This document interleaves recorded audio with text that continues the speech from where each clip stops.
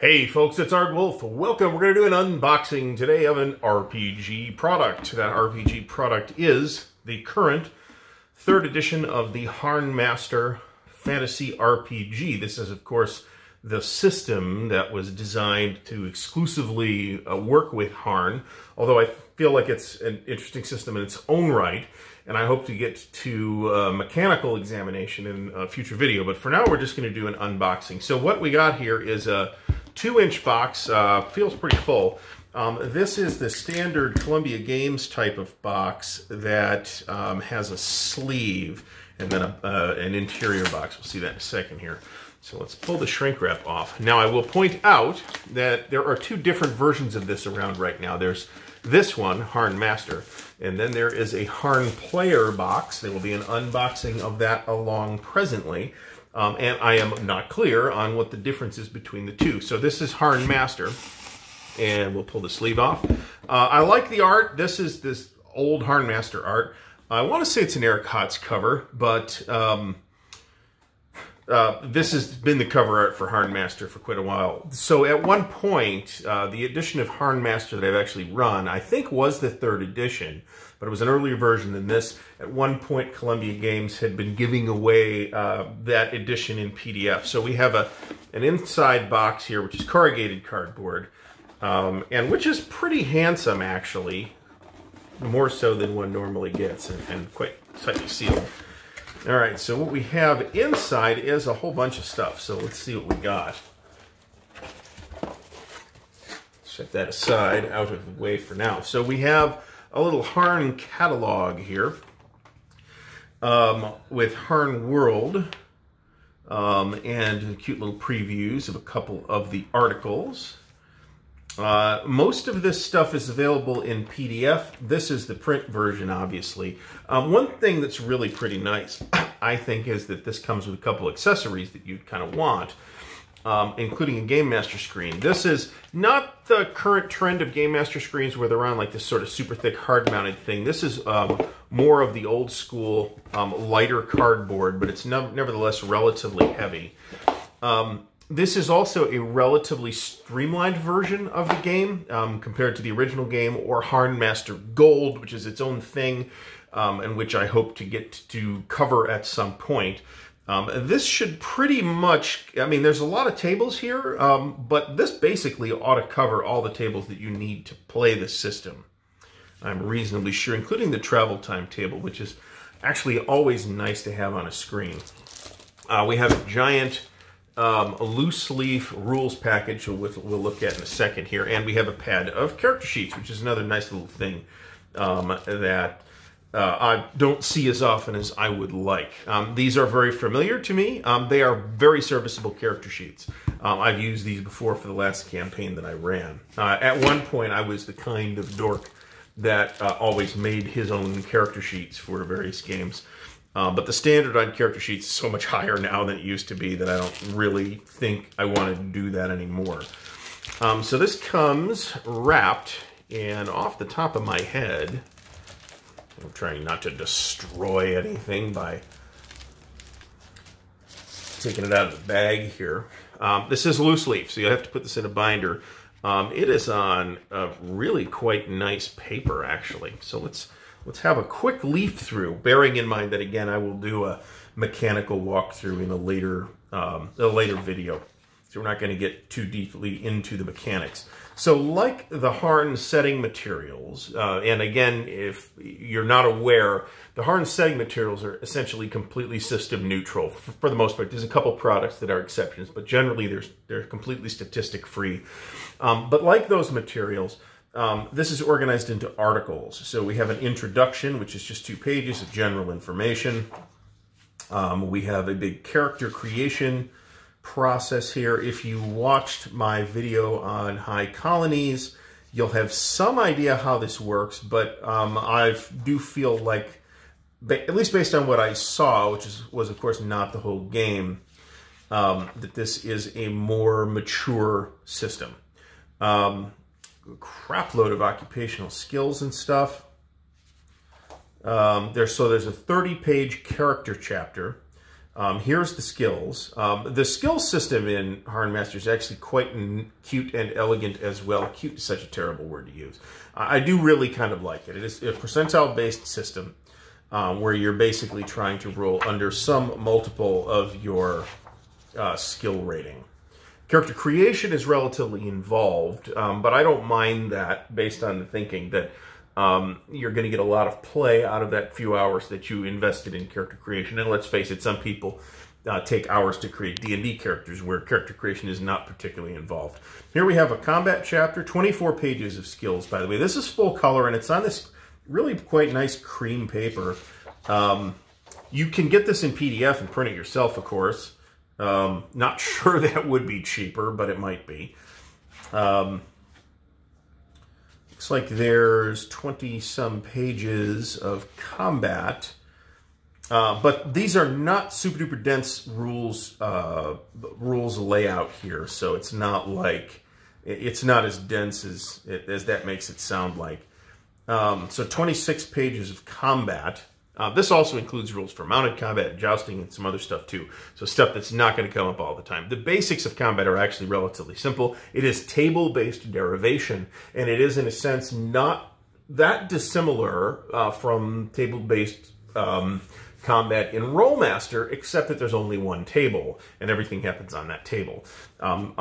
Again, I'll talk about that in greater detail at a later time. So we have the Physician chapter, which actually talks about the Physician's Guild, but also is the chapter on wounds and stuff, and recovery. So that covers that. That's 4 pages. Psionics. This is actually something that's like, psionics, fantasy game. It's a really pretty low fantasy game, at least by some measure. So why do we have psionics in here? But the way it works is actually pretty neat. You actually generate, the GM generates in secret psionic talents for the characters. And then the GM can do stuff with those and say, oh, you feel uneasy based on the psychic talents of the characters that neither they nor their players know about. I've always actually liked this system, and this is one of the things that led me to run my last campaign using HarnMaster rather than some other system with which my players would have been more familiar. So we have a campaign section. Now, but again, this is the whole rules version of the game rather than just the player's version. So we get this campaign section. This talks about how to handle time and travel, here's the travel stuff, future history. So actually, let's bring this up. So the calendar used on Harn is the Tuzin Reckoning calendar, and it is the year 720. No Harn material ever, aside from maybe some fan stuff, has gone past that 720. There is a large amount of meta plot in the sense that there's a lot going on that you can use, but there is no meta plot in the sense of there is this ongoing story that is created for you by the designer and or developer and or publisher. It is 720 when it starts. You can of course set your campaign earlier if you want a meta plot. There's tons of history. But that's not done for you. You are going to design through the course of play. You and your players will create that plot. It is not laid down for you by publisher, which is, a thing that was very popular to do for a while. There's encounter rules in here. There's some things that you can't, some encounter tables too. There's this journal that you can either you use as the game master or your player, you can print off for your players to use, or and an event calendar. That's cool. So there's a random event thing here. Where is that? Somewhere in here, there's like campaign events. Here's campaign events. Which you can randomly generate or pick one if you want, or just decide based on the needs of your campaign how that's going to work out. But you can also do it randomly, and that can give you guidance as to what's going to happen in your campaign. We have a treasure. There's 16 pages of campaign. We have a treasure chapter here, which is all about treasure. Potions and elixirs, gems and jewelry. Nice big table of gems, as you would expect, you know, based on if you were a fan of the old AD&D Dungeon Master's Guide, the first edition. Written works, a huge thing of written works. Here's a chart of languages and scripts. So for the Harnick Isles, for example, you have 2 ancient languages, Selenian and Cruni, and then 3 middle languages, and then modern languages in which you might find written works, books, or scrolls, or what have you. Here's the thing for armor. Here's something for artifacts. So magic in Harn, using HarnMaster anyway, using another system, honestly, you can just use that system. It has some really interesting aspects to it, and it's another one of those reasons why I elected to go with HarnMaster for my last Harn campaign, which was a while ago. But hopefully that will be changing soon. And more about that in due time. So here's a bunch of artifacts. Quite a few artifacts, and some Earthmaster artifacts too. So the Earthmasters are the lost inhuman civilization that vanished a long time ago. Here's a bestiary. I think there's a whole separate bestiary available. I will have to check in on that, but you have a big chart with statistics and stuff. And you can, of course, buy individual bestiary entries in PDF from Drive-Thru-RPG. Or RPG now, or however we're calling it nowadays. I tend to call it Drive-Thru-RPG. Here's a big article on the Gargoon, the Orcs of Harn. Quite big article, actually. 12 pages, the Orcs of Harn. Another, looks like good-sized article on the Avashu, which are the creations, the misanthropic creations of the god Ilvir. Here's the Yelgri, the Harnick Harpy. So I wouldn't call this, and there's an index, which is nice. And then you have a little charts and tables thing on the back. This is all replicated on the Game Master screen, but this is the one you can hand out to the copy and hand out to the players, as it were. And a copy of the character sheet as well. I wouldn't call this a full-featured bestiary. There's not that much there. On the other hand, you can easily run Harn in such a way that the main enemies that the party encounters are humans. In that case, having a relatively succinct bestiary is maybe not such a bad thing. That said, there's a whole bunch of stuff that you can download from Drive-Thru-RPG containing additional monsters. I would particularly commend the material on the Harnick Undead, which do have some fairly unique features. So that is the current edition of HarnMaster in the box. Really quite nice box.